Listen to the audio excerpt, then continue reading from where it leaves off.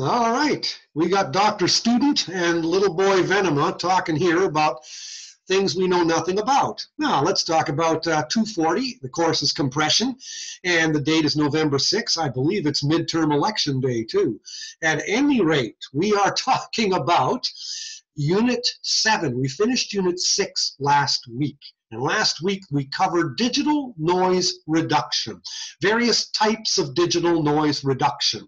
We talked about how phase cancellation is used in headphones, why that doesn't work in hearing aids.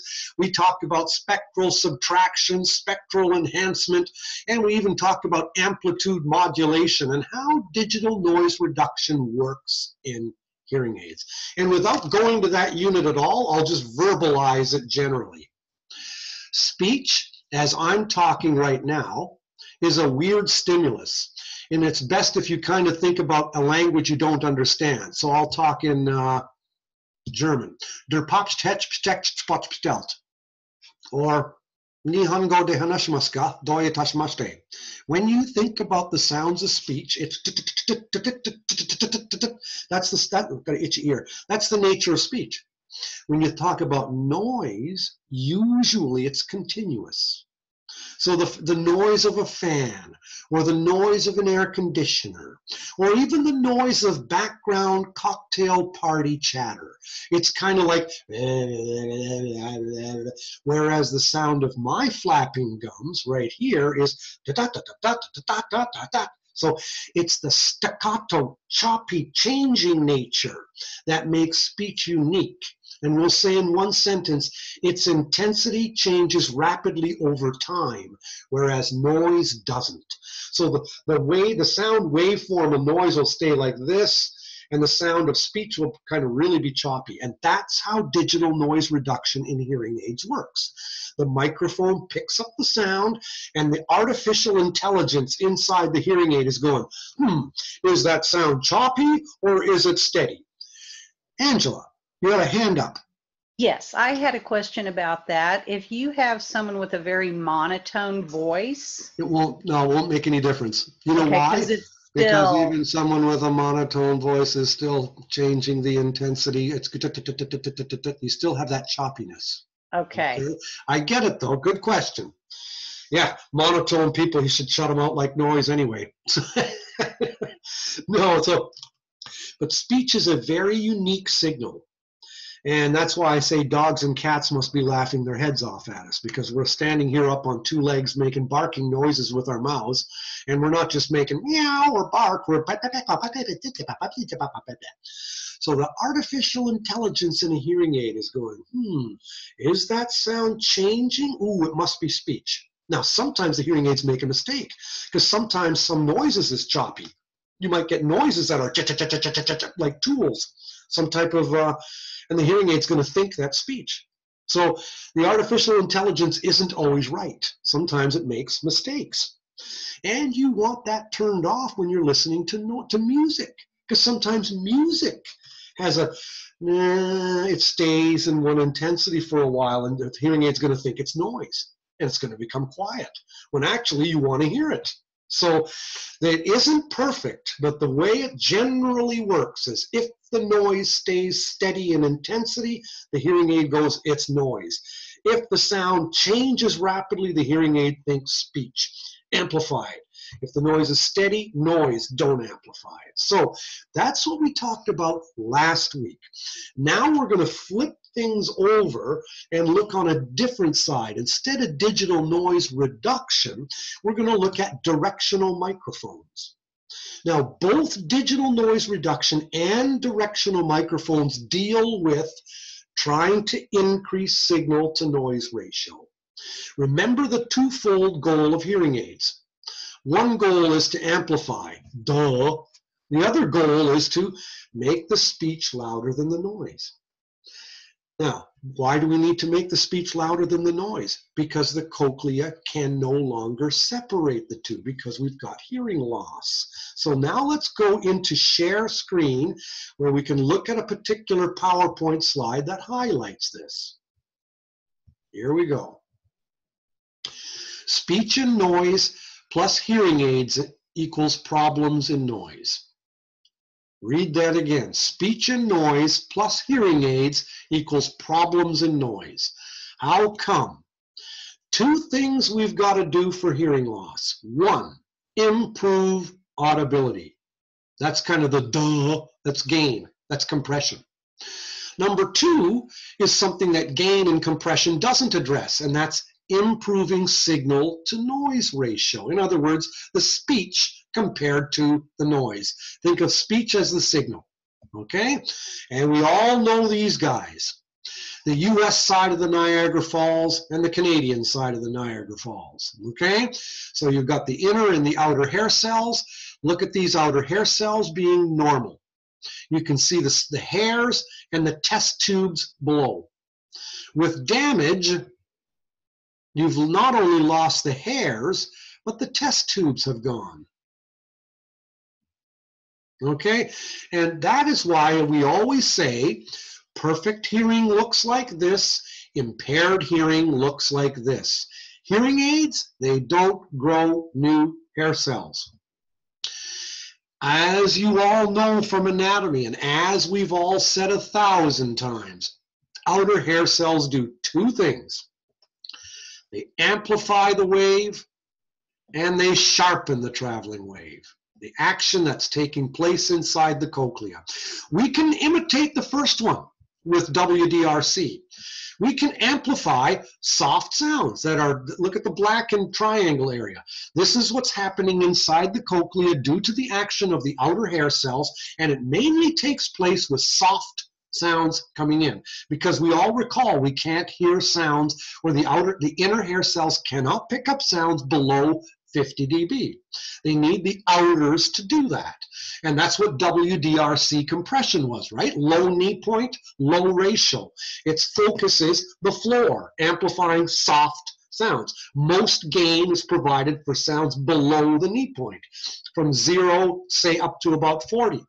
And then compression kicks in, and it slowly decreases the gain. Well, okay, that's why I said in sentence number 1, we can imitate the first goal with WDRC. In other words, we can seek to do this for soft sounds. And what do I mean by that? We can lift the traveling wave, we can make it bigger, we can focus our amplification on soft inputs, but we can't do this one. We can't sharpen the wave. We cannot do the second goal. We can only increase the signal to noise ratio. So think about it this way. You got a waterfall. Have you ever been to Niagara Falls? Okay, let me talk to you because we've got time, okay? As you say, we're ahead. So we've got time to kind of like chill and kind of tell stories here. Now, in Canada and New York State, along the border is a Niagara Falls. It's a river that all of a sudden drops like 250 feet. So you got these huge waterfalls. And the river where the falls is in connects 2 of the Great Lakes. You have 5 Great Lakes: Lake Superior, Lake Michigan, Lake Huron, Lake Erie, and Lake Ontario. Lake Erie and Lake Ontario are round lakes like this, but they are one's higher than the other. And Niagara Falls is in between them. The river leaving Lake Erie drops 250 feet in order to continue on to Lake Ontario. So if boats wanted to come in delivering wheat or bringing things inland, you can't go up the falls, and nor can you go down the falls. Those who try usually die, okay? So instead of dropping 250 feet, that's the broken river. It's busted. So you have to work around the problem. And what they do is they make a series of locks. Now I'll draw this just for fun. The boat will be sitting there in the water. The boat will be sitting there in water. And then what they do is they lower it. And here's the boat sitting in the water again. And then they lower it again. So the boat is like sitting in a great big cup of water. And that, whoops, I'll show it to you again. And that cup of water it's like stair steps. That's what they're doing. The boat is going downstairs. It's here, and then that locks up, and then it drops. Then the boat sails to the next one, and it drops, sails to the next one, drops, and that's how you get around the Niagara Falls. Okay, so the boats use a series of locks, and they go parallel to the river, but they don't have to go down the falls. So think about that with the hair cells of the cochlea. Humpty Dumpty sat on the wall. Humpty Dumpty had a great fall. All the king's horses and men couldn't put Humpty together again. The cochlea is broken. We can't grow new hair cells. So think about that like the Niagara Falls. And now think about increasing signal to noise ratio as the locks that the boat goes down. I can't fix the problem, so let's go around the problem. I can't fix it. I can't grow new hair cells. So instead of doing that, which is impossible, why don't I make the speech louder than the noise? Because if I can increase the signal to noise ratio, then the guy with the damaged cochlea can, C-A-N, can separate. Okay? So a normal hearing person in a loud bar, yep, we have problems hearing speech and noise. Sure, it's harder. But hearing loss in that situation, they're gone. You and I will strain a bit, but they're gone. Okay, because they have a damaged cochlea, damaged hair cells, and they cannot separate frequencies close together. They have the Niagara Falls. It's broken. The earth is broken. The cochlea hair cells are busted. So we can't fix that. So let's deliberately make speech louder than the noise so that it is easier for the guy to separate it. Now, digital noise reduction, we said last week, doesn't do that. We can't. It doesn't work. It makes you feel better in noise. Remember that? It makes you feel more comfortable in noise, and that's a good thing because then the guy's going to at least wear his hearing aids. They're not going to be stuck in a drawer. So digital noise reduction has a really important role, a good role.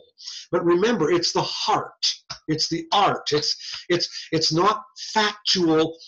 Percent statistical improvement of speech understanding in background noise. Okay, digital noise reduction does not help that way. It makes you feel better. So it addresses the heart, and that's half a person. Now we got to address the head. And what addresses the head is directional mics. So you've got an objective thing and a subjective thing. The objective is directional microphones. The subjective is digital noise reduction. Both of those are addressing the signal to noise ratio problem. Good. Now this has been my long-winded introduction to this unit because we are ahead of time and we can afford it. So let's spend our cash. All right, good. So here's the person, normal hearing, yep, he's got a sharpened traveling waves. He can distinguish between frequencies close together. He's got active normal outer hair cells. All good, God's in his heaven and all's well with the world. But now look at this person here, hearing two frequencies close together. He's got two peaks he can separate, so he's got two of these guys. One here and one here. The frequencies are close together, and guess what? He can still separate them, no problem, okay? But now look at the middle panel. He's lost outer hair cells. So two things have happened. One, the peaks are smaller, and two, they're more rounded. So if you take, now look at the bottom panel, and you take hearing aids and put them on that person, you're making the small, dull, rounded traveling wave into a larger, dull, rounded traveling wave. And this is better than this, but this ain't that, okay? This isn't coming back. It's gone for good. So all we can do is, again, increase the signal to noise ratio so that the person can separate the frequencies close together. That would be the general issue. Hearing aids alone tend to make soft compromised sound into louder compromised sound. And this is better than this, but it ain't perfect hearing. So today we have two solutions in noise presently. One's directional microphones, which objectively improve speech and noise performance. And we have digital noise reduction, which subjectively enhances listening comfort in noise. And that has been the issue. So noise reduction implementation is fraught with flaws. You know, it sounds almost British. The implementation is fraught with flaws. You can't fix it. You can't write. Okay, easier said than done. So look at this crowd of people. I mean, look at these people. And you got just a mass of people. How are you going to get rid of the noise without getting rid of the speech? The problem is that speech and noise are mixed together. So, and it ain't easy to separate them. So now I'm going to show you a picture of three little syllables. Ba, da, and ga. Just for fun. Just to highlight the difficulty. Why does digital noise reduction not work? Not that it's a bad thing, but why can it not increase speech recognition and noise? Why do we need directional mics? And we'll be talking about that in a bit. But here's three syllables. Ba, da, ga. Now, if I turn my face sideways, ba, I'm making with my lips. Da, I'm putting my tongue against the back of my front teeth. Da, da, on that ridge there.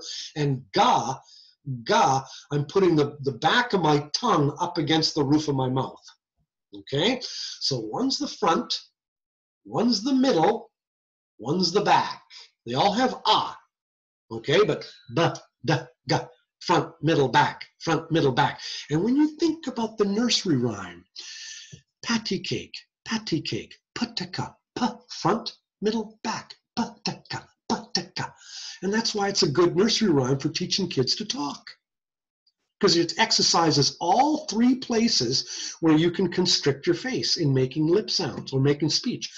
Front, middle, back, pataka. Patty cake. So when you think of these three little syllables, isn't that weird? All this shit, this is weird stuff. So watch this. I'll share a screen here. Now look at these three syllables here. Ba, da, ga. So ba is the one with your lips. Da, tongue behind the ridge behind your front teeth. Ga, back of your tongue up against the roof of your mouth. Now, here's time.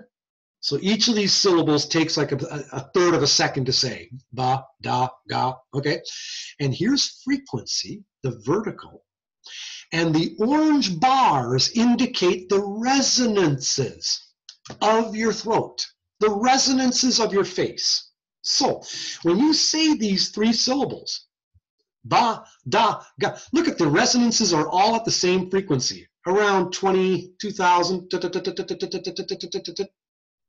And the bottom resonance, all around about 500 hertz. So the resonances are the same. Now, what makes them different? Well, the bottom ones are all identical. Look at that. The top ones, this little piggy's got a tail sticking down. This little piggy's tail is sticking up. And this little piggy's got none. So what is so important about that? Well, if I played this, you know what you'd hear? You'd hear just a little chirp. Here's something else. Watch. If I took a little piece off of this, see where my cursor is? I chopped that little point off right there, you'd still hear ba. If I chopped a little more off, played them together, you'd still hear ba. If I chopped a little bit more off of it, all of a sudden you'd hear da. You wouldn't hear the transition. And you know why you wouldn't hear the transition? Because you can't make a sound between ba and da. Go for it. Try it. It's either ba or da. You can't, it doesn't make any sense. So what I'm trying to tell you here is that a lot of what helps us tell what speech isn't only the sound. It's also the knowledge of where we know our tongue is in our mouth when we say those sounds. It's just like me getting stopped by the cops for a DUI, and they do the Romberg test. They say, close your eyes, put your hands out, and see if you can touch your nose. Can you touch your nose? Okay? If I'm drunk, I'm going to be doing this. I'll miss. Okay? It's knowledge of where my limb is in space without me looking at it. And that's the same thing with your tongue. Knowledge of where your tongue would be in your face when you're hearing syllables. That helps you detect what the sound was. So all of this is a weird thing in speech perception. Don't freak. It's not at the end of the world. I'm never going to ask this on a test or exam. I'm just saying this is why digital noise reduction is hard to implement. Because how is it going to get rid of noise without at the same time throwing out these all-important little tiny speech cues that tell you what the differences are? These are tiny little needles in a haystack. How are you going to have a digital noise reduction get rid of the noise without at the same time getting rid of these tiny but all-important little speech cues? Here's another way of looking at the same thing. Here's speech in quiet. Here's just a different picture. Now imagine this as a mountain range. You can see a mountain range here, here, here, and here. Okay, look at the red. That's the most intense. And those are low frequencies. This is speech. And the loudest parts of speech are the vowels, okay, from the throat. Okay, so those are loudest. And notice those trees, those mountains are the tallest. And the softest parts of speech are the high frequencies, the consonants. There you go. Now what happened? Speech in noise. The flood waters came in. Now the valleys between the mountain ranges are flooded. Okay? So how are we going to expect a digital claw to come in there and separate and get rid of all the water without at the same time snapping down some of the trees? Do you see what I'm saying here? Whoops, I don't know why what's the pause? Your desktop sharing is pause. Stop sharing. Here you go. Okay. How is a digital claw supposed to go in there and remove the water without at the same time? That's why it's so hard to remove noise from speech, because they are mixed. And if you remove the noise, you're necessarily going to be removing some of the speech. It's like having a bowl of soup, and then because you stirred it all together, I'm saying, okay, now get rid of all the carrot extract from the soup. Yeah, but it's all mixed with the peas and the beans. I mean, you can't. It's all mixed. So to get rid of one, you're necessarily going to be throwing out important stuff of the other. The whole purpose of this half-an-hour blather here that I've been doing is that removing background noise from speech is easier said than done. Okay? And that's why digital noise reduction that we talked about last week, its heart is in the right place, and it has an important role because it makes you feel better in noise. Yep. It reduces the gain, so it makes you feel less uncomfortable. The noise is loud and the hearing aid automatically gets quieter. Oh, great. Yeah, good. That means I'm going to keep the hearing aids on. But does it increase the percent of words that I understand in noise? Heck no. Good. We are getting the important concept here. So now we've got to talk about D mics. What do directional mics do? Because they're different. And we said last week too, whoa, not that one. We said background noise is fairly steady in intensity over time, whereas speech has a lot more modulation. Okay, and it's that modulate. The word modulation means how much did the amplitude change over time. This doesn't have much modulation. This does. And that's how the hearing aid determines what's speech and what's noise. But it isn't always perfect because some background noises are really choppy and they'll look like this. And sometimes music, which you want to hear, will have a long, steady tone and the hearing aid will think it's noise. So there's always some mistakes, but let's not do it. So noise reduction with one channel. Remember, this is how we finished last week. And this isn't even last week's unit, but I'm just kind of reviewing some stuff.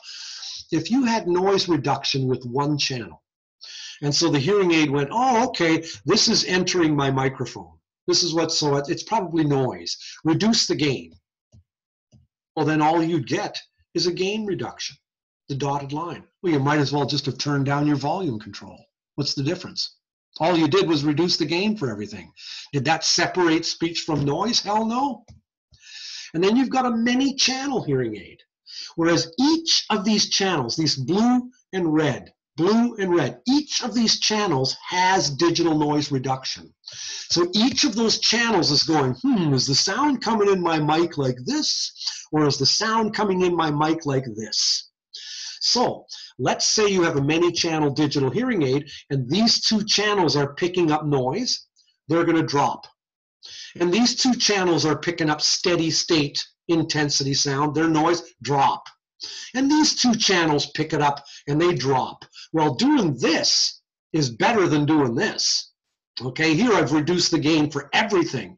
Here I've reduced the gain only in certain channels, not all channels, because these channels here didn't pick up any noise, and these channels here didn't pick up any noise. So, but remember, whatever was in these channels that got dropped, it's the speech and the noise in those channels that got dropped, because each channel has speech and noise in it. But if the channel gets dropped, it's going to drop for the noise, but also any speech inside of it's also going to go down. So anyway, look at this here. SS, speech, whoops. I got a little weird typo there. SS, speech sounds, that dropped. Anyway, so digital noise reduction does not at this time objectively, reliably, and statistically improve speech reception and background noise. Why? Because any channel that contains the sounds, if it decreases, it's decreasing the gain for both the noise in that channel and the speech in that channel. Digital noise reduction does improve subjective listening comfort in noise. That it does do. But on the other hand, if you could bring a hearing aid up to a person's lips, if I was able to take the stop sharing. If I had hearing aids on, the mic is over here, you're sitting over there. So you're talking to me, and there's a bunch of noise that can interfere. But if I was able to take the microphone of the hearing aid and hold it up to you, and you're talking into the mic, now it's right in front of you. And so I'm going to be picking up all the sound from you. I'm not going to have any problem hearing in the noise, okay?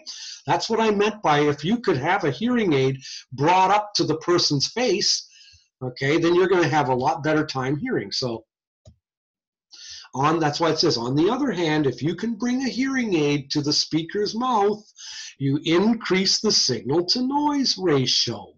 Because now, instead of me being a yard away from you, the microphone of my hearing aid is right by you. And so the distance is only a couple of inches. And so I'm going to be picking up a lot more of your voice, and that means I've increased the signal to noise ratio. And look what it says here. This does improve speech reception and background noise. So, for example, D mics, directional mics, remote mics. Now, I should ask you in clinic, are you at all fitting any hearing aids yet? Have you been doing any of that on the software? And have you been seeing some of the bundling with hearing aids at all? Like the pieces and parts that come with the hearing aid, like the telephone or television devices? Mm-hmm. Good. I've only seen that. I haven't done it myself. Okay, fair enough. But all of those are meant to increase signal to noise ratio. All of those. Okay, the devices that your hearing aid is using that work with your telephone, the devices the hearing aid is using that work with your television. So you can set a little thing beside the TV that's hooked up to the TV, and it's sending the TV by Bluetooth to your hearing aids. So you're here picking up the sound of the TV, and your hearing aids are delivering it to your ear. That way your TV doesn't have to be turned up. Anybody else in the room can hear it at a normal volume, and you're getting the sound streamed through your hearing aids. That's increasing signal to noise ratio. All of these are. FM systems, increasing signal to noise ratio. Remote mics. If I could wear on my lapel a little mic, it's usually, here I'll pull a rock, and the mic is usually about yay big, and I've got that clipped on my shirt, then the sound from my mouth is going into this, And it's way better than the sound from me having to cross the table going to you wearing the hearing aids. So the closer I can bring the mic of the hearing aid to me, the better off your signal to noise ratio is going to be. Anything that improves your signal to noise ratio is going to improve the percent of understanding of your speech. And that's objective. That's the real McCoy, okay? Good, we got time to really flesh this out. As you say, Angela, we are ahead of time, so we're good. So, for example, D mics, remote mics, FM systems, all kinds of stuff that we can do. Now let's look at signal to noise ratio for a second. Let's just kind of check this out. SNR. And I think this is where we may end up finishing today. We'll just talk about SNR, and then next week or whatever, I'll delve into directional mics. Okay, but I really wanted to kind of talk in an informal way, but really get people to realize what signal to noise ratios are. Here goes. SNR equals the level of the signal, in other words, the speech that you want to hear, compared to the level of competing background noise. So for example, 70 dB of speech, 70 dB of speech in 60 dB of noise is a +10 signal to noise ratio. 60 dB of speech in 60 dB of noise is a 0 dB signal to noise ratio. 60 speech in 70 noise is a -10 signal to noise ratio. Got it? Good. Because pluses are good, minuses are bad. So here's typical face-to-face SNRs. People measured this. So watch this. When noise is 55 dB SPL, now what is that? What's 55 dB SPL? Well, what's ambient background room noise? If I'm sitting in this room here, or you're here over in that room there in Kansas City, if we're not talking, what's the intensity of sound hitting your ears? It's about 35 to 40 dB SPL. That's what ambient room noise is when no one's talking. Oh, you might hear a bit of traffic out there or something, you know, or the furnace turns on or whatever. But basically, when you're not talking, ambient room noise is about 35 to 40. So what's a whisper? If I'm whispering, it's about 50. What's average speech? 65. My father can beat your father at checkers. And your mother wears army boots. Yakety, yakety, yakety, yak. I'm just yakking at you, about 65 dB SPL. If I'm yelling, 80. Okay? So soft is about 55. Average is about 65. Loud is about 75, 80. So now let's go to that slide where we were. When background noise is around 55, in other words, a little bit, not bad, just a little bit of background noise in a room, people tend to speak at around 61. Because if there's barely any background noise, I'm not even going to talk very loudly. I've got nothing to compete against. So I'll be able to talk really softly.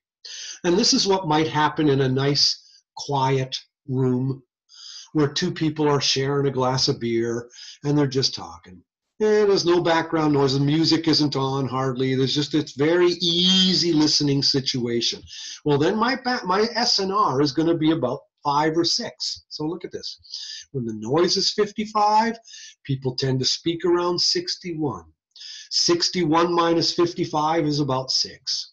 That's called easy peasy Japanesey. Okay? Now, when the noise increases to 65, spoken speech also increases. It goes to about 68. So the noise signals to noise ratio here now is only 3. That's harder. Still okay. It's all right, but it gets a little harder. If the background noise increases to 75, speech also increases, but guess what? Not as much. So now you're at -1 signal to noise ratio. So in 3 of these situations, the noise went from 55 to 65 to 75, but spoken speech went from 61 to 68 to 74. So while the noise increased by 10 dB at each step, the speech did not increase by 10 dB at each step. The spoken speech here only increased by 7, and now the spoken speech only increased by about 6. So it didn't keep up, and that's what makes this is hard. So in all reality, if the signal to noise ratio is about 0, if the noise is 60 and the speech is 60, that's a 0 dB signal to noise ratio. And for a normal hearing person, that's tough. It's kind of, you'll be squinting and you'll get it, but it's kind of hard. And you'll get probably 50% of the words if you can't see the person. So if you were unable to see the person and you could just hear the person's voice, so you couldn't use any visual cues, you'd probably get about 50% of the words said in a 0 dB signal to noise situation. And that's going to be very similar to what this last one showed you. The noise is 75, the speech 74, that's the same thing. That's basically a tough listening situation. So here's this slide and the next slide, and then we're done. For those with normal hearing, if the speech and noise are of similar intensity, you'll get about 50% of the speech. Okay? The signal to noise ratios to get 50% may differ from lab to lab, but basically, if the signal to noise ratio is about 0, if the noise and the speech are even Steven, a normal hearing person is going to understand about 50%. Now let's talk about mild to moderate sensory neural loss. Now, even though it's mild to moderate, the game has changed. I have 20 dB hearing in the lows, sloping to about 50 decibel hearing loss in the highs. Average presbycusis, normal, typical mild to moderate loss. That's what we mean by this slide here. Okay? And I want the stupid bar, go away, thank you. For mild to moderate sensory neural loss, however, an additional 5 dB SNR is required to get 50% of speech and noise.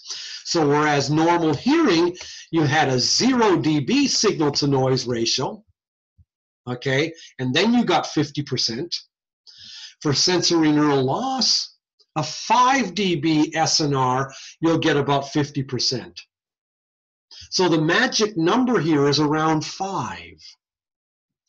And Killian, now do you at all remember the name Killian? Okay, K-amp. Okay, Meade Killian, big handlebar mustache. He's the guy that brought directional microphones back. Digital hearing aids introduced digital noise reduction. Widex Senso, 1997. And all the other companies were freaking. The sound of engineers crying. It sounds like the Tin Man. They get rusty. Okay? All the little plastic things with their pens in their pockets. The engineers were freaking. Because, oh, Widex has digital noise reduction. They got digital noise reduction. The sky is falling. Oh. The very next year, 1998, Killian came out with the D-Mic and said, you know what? Your digital noise reduction doesn't work. It may sound nice, may be comfortable, but do not be fooled that it's increasing the percent of words. No research has shown that. And that's why he brought back directional mics. Directional mics had a renaissance, a rebirth. And he said, each additional decibel that you can improve SNR, he said that can result in up to 10% speech improvement. So every single decibel that you can squeeze out, if you can just make the SNR better by 1 dB, you can improve speech recognition by 10%. 20 dB, 20%. I don't believe that. I think he was a little bit.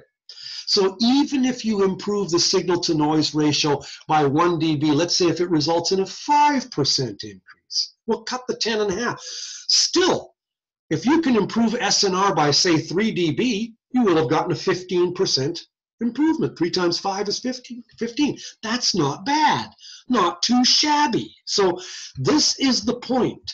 Every dB SNR that you can improve is a bonus. And so here we go. the signal to noise ratios for various degrees of hearing loss. You take the Parent Teachers Association, PTA, the Harper Valley PTA, okay? If your pure tone average is around 30, you might need a 4 dB signal to noise improvement to get 50%. If your pure tone average is around 40, you'll need about a 5 dB signal to noise ratio to get 50%. Remember the two slides here? If the normal hearing, 0 dB SNR on the bottom, you'll be able to understand 50% of speech. If you've got a mild to moderate loss, you'll need an additional 5 dB to get 50% of speech. So that's what this slide is talking about. So as your hearing gets worse and worse and worse, the required signal to noise ratio to get 50% of the speech also increases. And that is why directional mics are only helpful for people with a mild to moderate loss, because directional mics cannot improve the signal to noise ratio by more than 5 dB. They can't. If a person has a worse hearing loss, he or she is going to need a lapel mic that I'm wearing. A directional mic on a hearing aid is a mic that focuses on one direction. And we'll talk about those next week and how those work. So that's the purpose of next week's talk, is we'll go into how do directional microphones work. Suffice to say, directional microphones, you wouldn't even know if a hearing aid had a directional mic or not. It just looks like a little vampire hole. It's 2 little holes instead of 1. So instead of having one little hole for the sound to go in, there's 2. And we'll talk about why that is the case. But directional mics on a hearing aid are only good for a mild to moderate loss. If your loss is worse than that, you need more help to increase SNR. Because as we said here, the required SNRs are bigger. You start getting into bigger hearing losses, and you need more than 5 dB. And directional mics cannot improve the signal to noise ratio by more than about 5. Now you're going to need FM system or lapel mics or other types of devices that will help you hear better in noise. Any questions? Good. All right. Got the same cool stuff hanging in the background there. You got a silver plate up there on the wall. Yeah. Yeah, I'm looking at this thing here. It's kind of like a great big old ear almost. It's I'm trying to figure out what that is. My cowboy hat. Oh, there it is. Yeah, you showed me that last week. Yeah. You see Good my stuff. tree with the lights on it? Yeah, good one. Good, Angela. It's always good to talk every week. Thank So you. I will talk to Lynn Royer at around 5:30. Yeah. And we'll find out, and we'll get back to you about what your questions are, and let's get our act together. Okay? Great. You guys do an awesome job, and I really appreciate both of you. Hey. Okay, I'll stop recording here, and we'll see you when we look at you next week. Okie doke. Okay? Bye-bye. Oh, yeah, that too. Yep.